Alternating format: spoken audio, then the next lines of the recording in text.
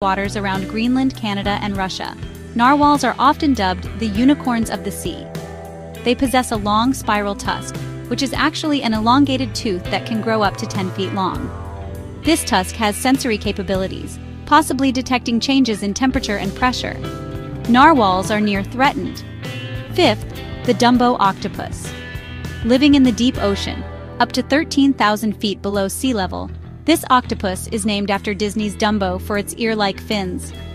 It is gelatinous, lives in total darkness, and is rarely seen. The Dumbo octopus can hover and glide above the seafloor using its fins. Its conservation status is not well assessed due to its deep-sea habitat. Sixth, the aye-aye.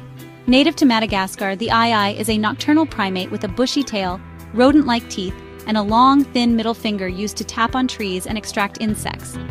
Its bizarre appearance led to local superstitions labeling it as a bad omen. The aye-aye is endangered. Seventh, the okapi. Found in the Democratic Republic of Congo, the okapi has zebra-like stripes but is actually the closest living relative of the giraffe. It is a forest